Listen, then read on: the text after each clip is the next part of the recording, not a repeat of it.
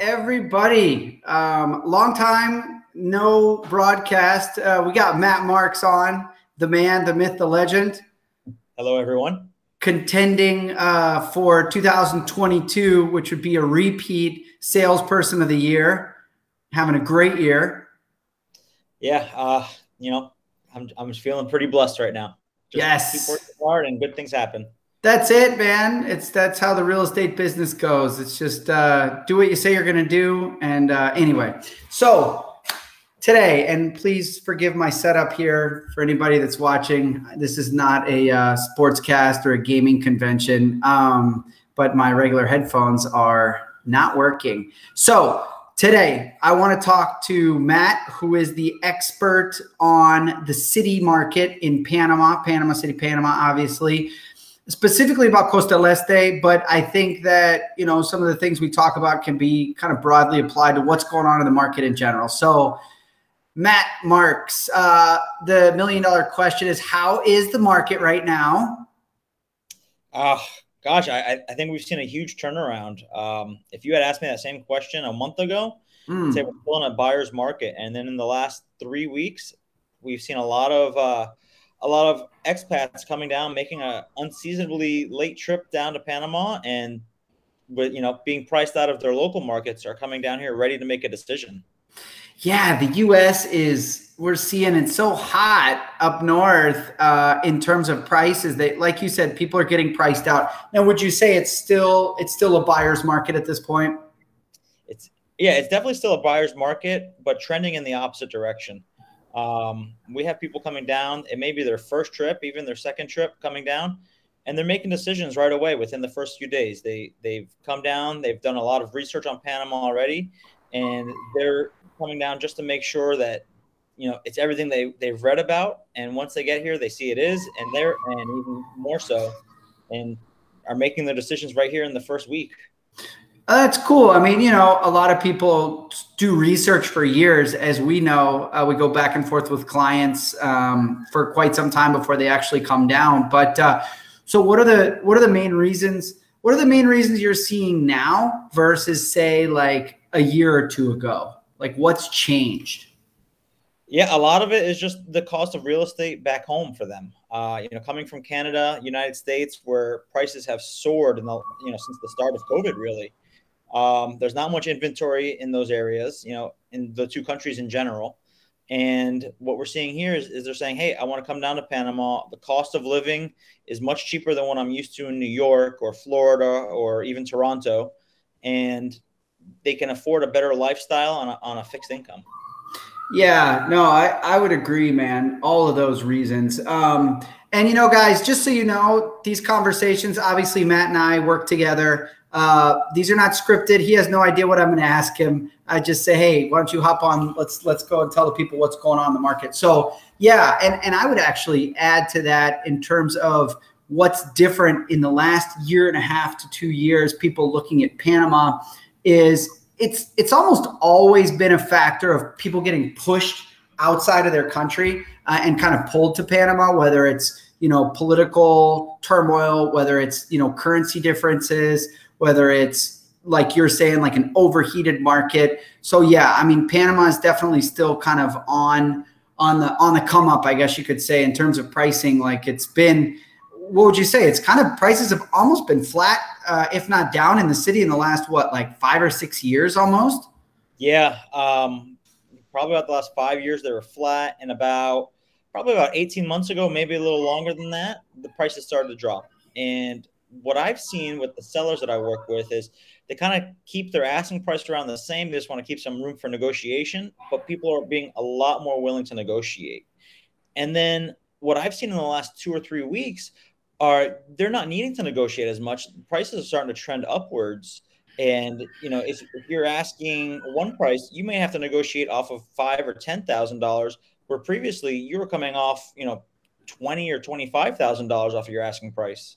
Yeah, and I bet that's a function of, they're getting more offers, right? They're showing the property more. So sellers ultimately are kind of getting a little bit of confidence in terms of, the market's starting to stiffen up, which is great. So what's selling? What are you seeing selling right now? I'm seeing it all over the map. In the last 2 weeks, we recently signed a contract for a penthouse in Costa del Este that was listed at over $1 million. And then a few deals between the $500,000 to $800,000 range. And then a lot of investors coming down, just looking for, good value as far as, being around $150,000. So it's really just, it's checking all the boxes all over the market. Okay. Can you still find like good values in Costa del Este? Uh-oh. Yeah, I think it froze. Sorry. Can you still find good values in Costa del Este? Absolutely. Absolutely. We're working with a seller right now who's front line on the water, and the price is below $2,000 a meter, which is just unheard of in that market. Yeah, and that's probably a bigger property, right? Like 200-300 square meters kind of thing. Nailed it on the head. It's about 260 square meters, 3 That's a big bedrooms. range. Yeah, well, you're still in there. Yeah, but 260 square meters, 3 bedroom, 3.5 bath, plus a maid's quarters. And to find something like that under 600,000, in the previous years was just unheard of. This property is listed at 525,000. Okay, got it. So there's definitely still some deals out there. So what are the main reasons? Like, I mean, the penthouse you just sold. Tell us about the buyer, what he's doing in Panama. Does he live here? Is it just an investment for him? What's the story on somebody that buys $1 million property? Yeah, well, actually, this one is a Panamanian buyer. It's a Panamanian family with 3 children, and they wanted to be closer to where their friends and family are living now. So they're moving from El Congrejo and bringing the whole family to Costa del Este. Okay, so local buyer. I mean, that's kind of the ultimate sign of confidence. There's a lot of money floating around Panama right now, with just like the U.S. I mean, obviously we're on the dollar. I think another kind of cool thing about Panama is that we haven't experienced as much inflation in terms of grocery stores, gasoline, certainly not real estate, that the U.S. has. And I don't really know why that is. Like, maybe it's because Panama doesn't necessarily provide as much social relief, I guess you could say, like the social programs like welfare and whatnot, where people are being incentivized not to work in the States versus in Panama. People are taking what they can get, but there's still dollars floating around because obviously we're on the dollar. So I think that could be a long-term trend. And speaking of long-term trends, Matt, what do you think? Where do you think we'll be in? Bust out your crystal ball, say in a year. Like, you've been in Panama for about as long as I have, 12 years, something like that, 13, I don't even know. Yep. After 10 years, it's kind of icing on the cake. But how long have you been in Panama? Yeah, it's been 12 years now. I celebrated my 12-year anniversary earlier this month. Cool. So, yeah, I mean, you've got some perspective. What do you think? Where will Panama be in a year? Why will Panama be different in a year? Well, speaking strictly on the economy, Panamanian economy tends to be insulated because of the canal. The canal is always operating, even during the pandemic. It may have slowed down, but it never came to a halt. People are always shipping goods across the globe. And you kind of hinted at it earlier. I was focused on the North American market being overheated, but the South American market, we're seeing a lot of Peruvians coming into the country due to an unstable government. Same thing with Colombia. Venezuelans are still flocking to the country. So we're getting a lot of expats from both continents coming into Panama. And as far as, the multinational corporations, as they start to, gear up again and bring more and more executives down to the country, they're making Panama their Latin American hub because of our proximity to both continents, North and South America. And with Copa, you can catch a direct flight to just about any major city in either continent.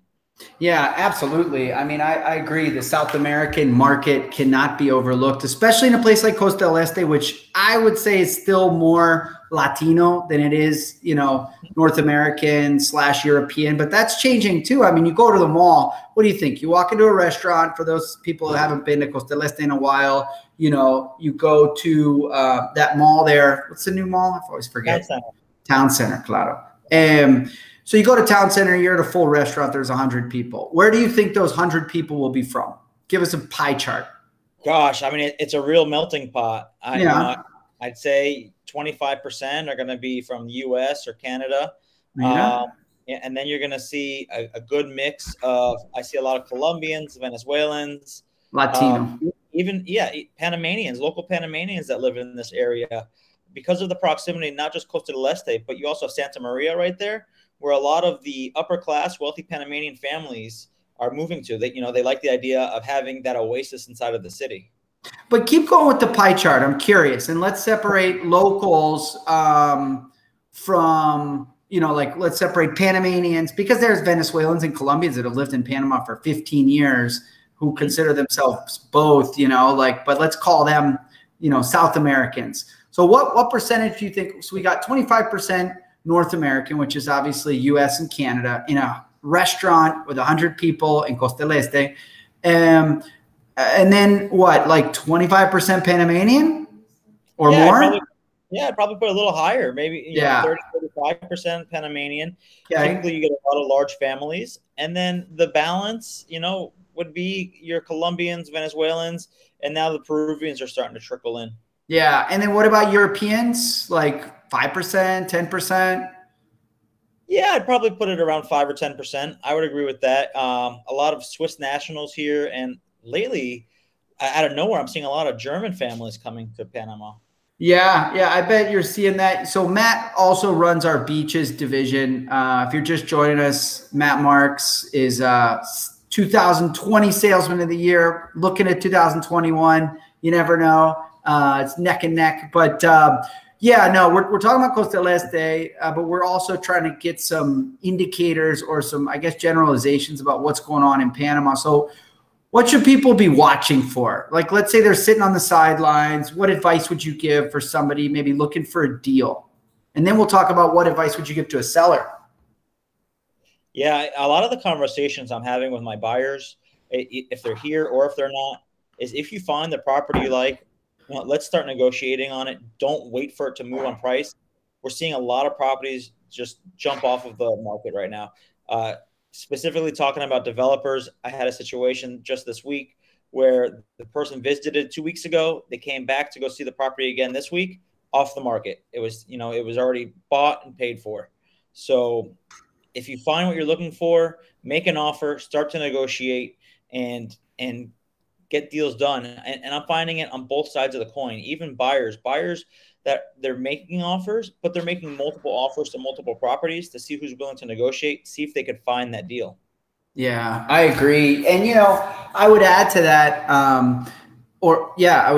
that, something Matt said earlier, which is properties can sit on the market for a long time. The reason being is this market is not very transparent in terms of your seller. You might not know that, hey, you're way overpriced unless you're talking to your agent or have some other inside information, maybe like property manager is aware of multiple units having sold in the building. So properties can sit for a long time because they're overpriced. Doesn't mean that the seller is not willing to cut a very interesting deal, but you just got to approach them. And I think on the sales side, if you're a seller saying, man, how do I get in front of these Peruvians? How do I get in front of these Americans?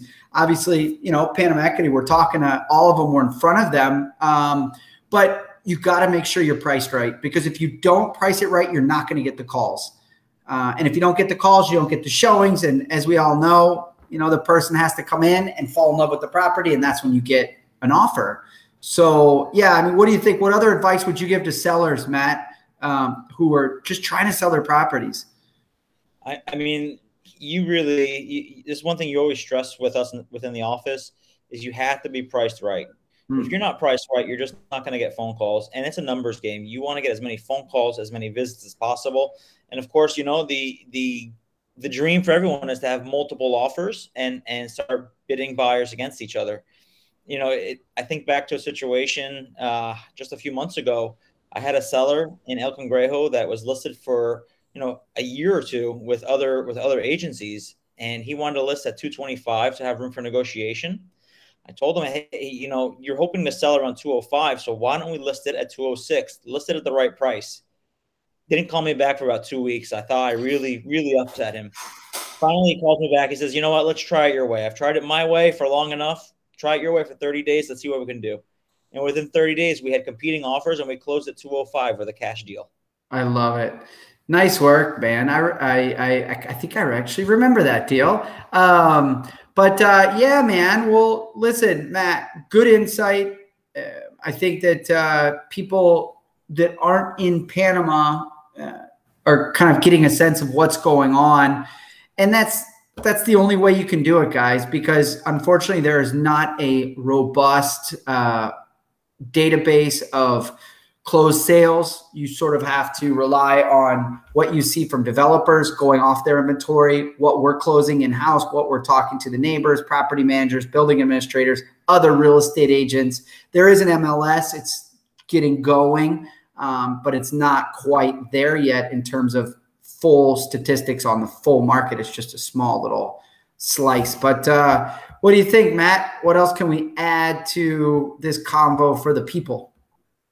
Yeah, just expanding upon what you said, another good source of knowledge is speak to your agent and make sure that they're plugged in with other agencies and other agents in the market that may, even if they're working with another company, it's very important for your agent to have kind of that circle of other salespeople, other brokers that they work with.